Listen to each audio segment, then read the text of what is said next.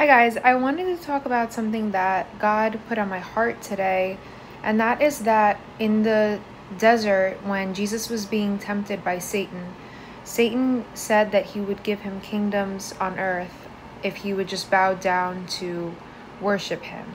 So it made me kind of think that the devil likes to tempt us by showing us what we could have in the world that's ours, because I think a lot of our human nature and our fallen part of us likes to control and likes to know things. Like he tempted Eve by saying that they would know more about earth and have like more knowledge like God.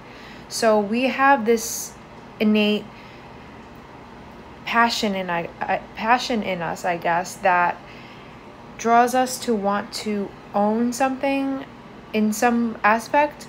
And if you have like this idea, if you have a lot of ideas of like owning a business and owning something and starting your own community or religion or anything like that, it could be an inspiration from the devil. The devil could be using you to distract you from what God's will is.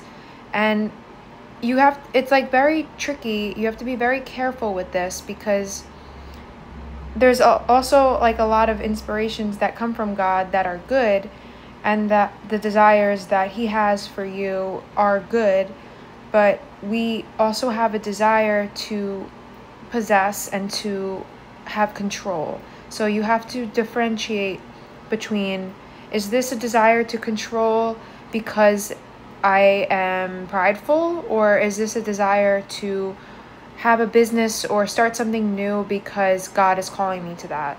So discernment is so important, and just try to use your discernment when figuring out your own desires. And desires can come from the enemy, and it could come from God, or it can come from ourselves, but we just have to weed it out. And we're going to have many desires in our life, and not everything should be acted upon. So just be careful with that. So that's all I had for you guys today. Hope you enjoyed, and I'll see you next time. Bye.